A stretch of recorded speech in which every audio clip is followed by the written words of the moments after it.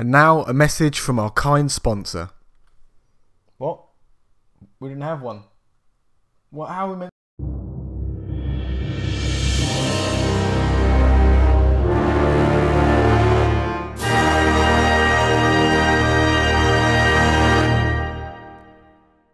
Starting off the news this week, the Global Commission of Adaptation have announced the findings of an analysis that looks into measures that can be made for the human race to adapt to climate change. The report estimates that $1.8 trillion needs to be spent over the next decade on these measures, but this could save the world $7 trillion in the long term. It sets out 5 main things that need to be invested in during this time, these being warning systems for habitation vulnerable to flooding and exceedingly high tides, infrastructure which would better suit the changing climate, the improvement of dryland agriculture to help prevent hunger, restoring and protecting mangroves underwater to protect against coastal flooding, and providing adequate water supplies to people around the world. These plans will likely see further development at the UN Climate Summit later this month.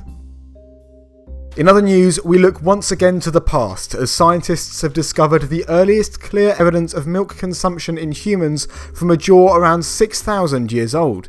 It is believed that at this time humans were lactose intolerant, leading the scientists involved in this discovery to suggest that either a very small amount of milk was being consumed, or, more likely, it was being consumed in the form of cheese or yogurt.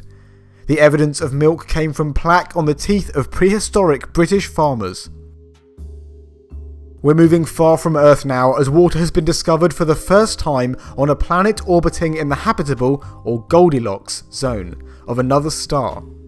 The planet, K2-18b, is one that astronomers think has the potential to hold alien life, and they hope that space telescope technology will be able to determine other gases in K2-18b's atmosphere that may be produced by living organisms.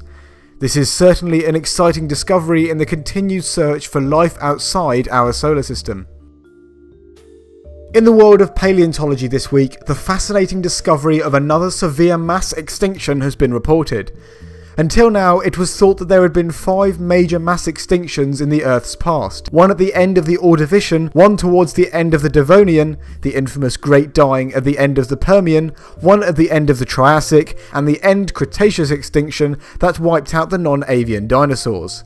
However, occurring at the same time flood basalts in northern China were produced by huge volcanic eruptions, it seems another mass extinction took place, also in the Permian period, around 259.8 million years ago. The researchers say that the extinction ranks alongside the others in terms of the ecological impact and the number of genera dying off, and there were notable shifts in various communities of organisms, for example, the replacement of different ammonoids. So basically the Permian was not a fun time to be alive.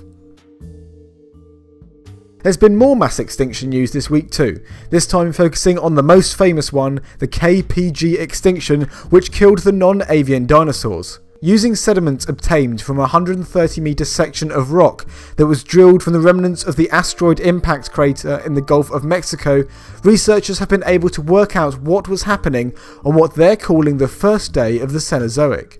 Within the first few minutes of the impact, a ring of hills was formed from the basement rocks, which were then quickly covered over by about 40 metres of melted and fragmented rock.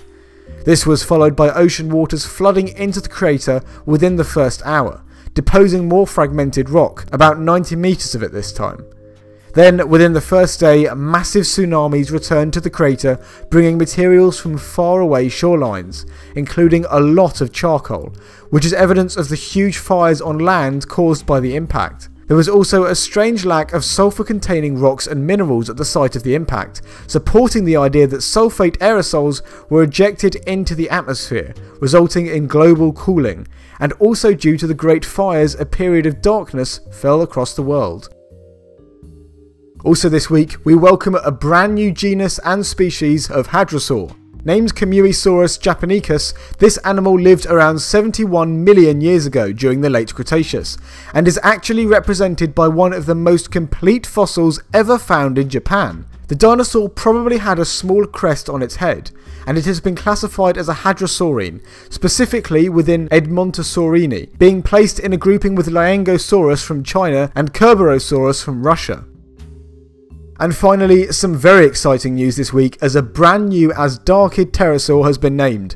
The reptile is called Cryodracon boreas, which means the cold dragon of the north winds, although apparently Viserion was also at one point considered for the species name after the dragon in Game of Thrones. This Azhdarchid comes from the late Cretaceous age rocks in Alberta, Canada, and although it's actually been known since the 70s that these pterosaurs were present there, until now much of the material had been assigned to the Quetzalcoatlus genus. However, in this new paper, it was found that some of the already known material, in addition to previously undocumented specimens, have a distinct enough anatomy that a new taxon can be created. Cryodracon had a wingspan of at least 16 feet, or almost 5 meters, but potentially, based on other bones that may or may not belong to the species, could have grown to a wingspan as large as 30 feet, or over 9 meters. So this animal was definitely in the large size range of the other giant Azhdarchids. It's always a good time when new Azhdarchid discoveries are made. Thank you very much for listening to this week's 7 Days of Science. I do hope you enjoyed it, and feel free to subscribe if you haven't already. And if you have, we'll see you on Sunday.